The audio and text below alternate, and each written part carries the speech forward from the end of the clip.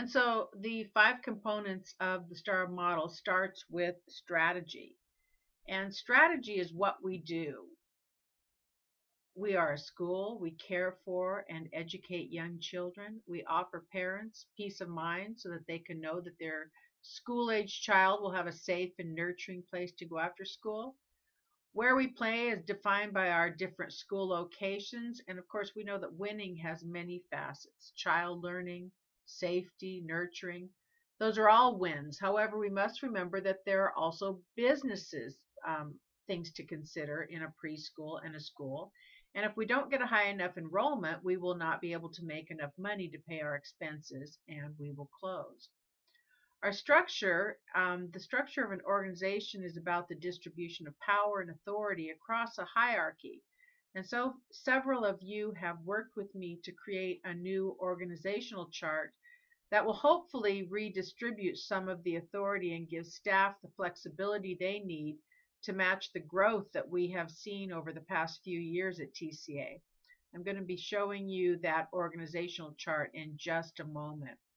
Processes refers to the information and decision making that happens in our organization. According to the surveys that we took, we're still weak in communication and our feedback. 10% of the responses regarding faculty relations and support suggested that the administration needs to do better at creating shared vision and team learning. Although 56% of the teachers said that collaboration is encouraged among teachers and staff, 7% said that they do not feel respected and supported by the director and administrators. Rewards. This continues to be a struggle for Trinity Christian Academy and goes back to the strategy and structure. We will not be able to appropriately compensate employees if we do not strengthen our structure and have enough resources to compensate employees adequately. Of course, we know that rewards are not always based on just finances. For teachers, rewards come in a lot of different ways, including just a job well done and knowing that they have educated a young child. People, as we improve our reward system, we will attract a higher caliber of staff, and the training of staff continues to be critical and will increasingly be the standard by which staff are evaluated. So you can see that all of these areas on this STAR model work together to create a strong organization. Lateral processes are information and design processes that coordinate activities spread out across different organizational units. They provide mechanisms of decentralizing general management decisions. In our preschool, we have these lateral processes operating every day. And what we need to do as administrators is we've got to recognize these processes and then work to strengthen them. The first level are voluntary and informal groups. These are the classroom teachers working together in their classrooms and across the dividers. Informal groups are spontaneous. The teachers need to feel empowered to collaborate on lesson plans and ideas for parent communication and special activities, possibly child behavior issues, and to be having other informal conversations. Now, I think that the voluntary and informal groups are possibly right now working better than some of our other communication processes, but we still need to be working on encouraging that even more. Our e-communication has greatly improved this year, and I'm really proud about that, as we use email and text messaging to communicate with parents and with teachers. Our website's also improved. It's still a work in process, but it should be a place where parents can go to find information and other parenting tools.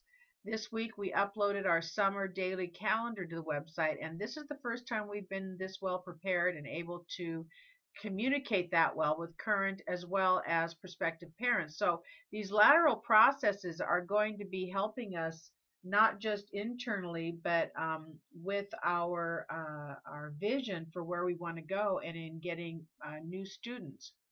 Our formal groups are headed by our lead teachers and our age level teachers, and these formal groups should benefit from the informal groups. What the teachers and the parents discuss informally should be brought to the larger group to strengthen everyone's classrooms and the overall school communication. This is an area where we're going to be working on again more in the upcoming school year to strengthen our daily lesson plans and collaboration. And then finally, teacher meetings are the most formal group that we have at Trinity Christian Academy. In order to strengthen this formal group, we're going to begin rotating our campus directors. This is one of the things that has come out of our survey, that we feel the teachers would have more benefit with having a variety of leadership giving input into their classes. And so we're going to be rotating the two campus directors weekly so that we can have a larger playing field and more collaboration. So, as you know, we've been surveying our students, parents, and staff, and the purpose of these various surveys has been to give a variety of perspectives from all of the stakeholders. Remember, we're working in a system. The system will die if it becomes self-contained and doesn't have any input or output. So sometimes it's hard to get feedback, survey results that are negative. I mean, nobody wants to hear that people think there's something wrong with you. However, we need to be willing to look at the areas where we're weak so that we can design systems to deal with these issues. And I want to briefly share some of the feedback from the surveys and determine how we'll use this information to continue our organizational assessment and design. The first group we surveyed are the children in our aftercare program. Overall, they had a strong approval response to the program. Let's look at number 7. I like coming here. According to the survey, the majority of the children in our program really do enjoy coming to aftercare. That is a great response. Good job, aftercare staff. However, we need to notice where the students graded us poorly. They don't feel that the adults in the program make it exciting, and the program does not help them do better in school. After reviewing these results, we've started a new program called School Ambassadors, and we're sending aftercare staff to the local schools where our children attend. This collaboration is helping us know how to effectively work with our students in the aftercare program and to give them a higher success rate at school. Our parent survey seems to follow the same patterns as the child surveys. Overall, parents are extremely happy with our school. The weaknesses involved in this, revealed in this survey, are concerned with our communication systems. Parents are telling us that they want to be more involved and have input into the program. This is a great thing. We need to work at communicating better with our parents. In our lateral processes, this is an area we need to strengthen. We should be having informal communication, e-communication, and more formal communication. As a response to the survey, we've developed our PI, Parents in Education program, and we've set up 3 parent nights in this spring to allow parents a chance to meet together, to talk to the staff, and give input into the program. Our teacher survey was also revealing. We asked the teachers to grade themselves, and we received a B. This means there is lots of room for growth. Other questions revealed that the staff are not always comfortable approaching an administrator. If you remember back to the beginning of this analysis, we talked about the 5 disciplines of a learning school, and team learning and shared vision means that we must do better at working together to make the best school and workplace for our students, parents, and teachers. So this has been our structure and our organizational chart, and as you can see, we've been replicating a lot of the same processes on our different campuses and in our different organizations. Moving forward, we're going to be changing the workflow process so that we have a better handle on what we're doing. We've been growing so fast, we've got to make some changes. So the process is going to have some growing pains. However, we will not grow without making some of these hard but exciting changes. We will maintain our simple functional structure. However, we will decentralize. As you can see here, we will have our workflow processes go from our operations and finance and fundraising up to our actual clients, who are our children and our families. So this new org chart is going to help us as a business as well as a school. And from a business organizational viewpoint, we're still a single business, product-centric company, and it should be the goal of every employee to create the best possible experience for every child and every parent who attends our school. Our growth will come through an increase in children and through parent satisfaction. So we did a SWOT analysis a few weeks ago together, and these are some of the things we came up with. That our strengths are that we're a Christian school, we get support from our church, we have a strong administrative team, supportive families, great training opportunities, and that we're able to be a low-cost, product-centric school. Our weaknesses are that we don't communicate always so well. We need better classroom supplies. Sometimes we have staff complacency, and we need to raise our staff compensation. Our opportunities right now, we've got beautiful renovated classrooms. Our location is great. We can get grants, and our wages program. We need to do better with our marketing and collaborating with other schools. Our threats are we've got low enrollment in one of our schools right now, and we have other competition from schools in the area that are charging less. The community demographics can be a little bit difficult, and we have sometimes a lack of qualified staff. And maybe even the Affordable Care Act is going to hurt us. So, finally, as managers, each one of us needs to understand and define our roles at TCA. In planning, we need to create a mental model of what we expect to accomplish, a roadmap of where we want to go and how we want to get there. We need to be strategic as we are reviewing the master plan, which is our 5-year plan, and what's going to create our shared vision and define our destiny.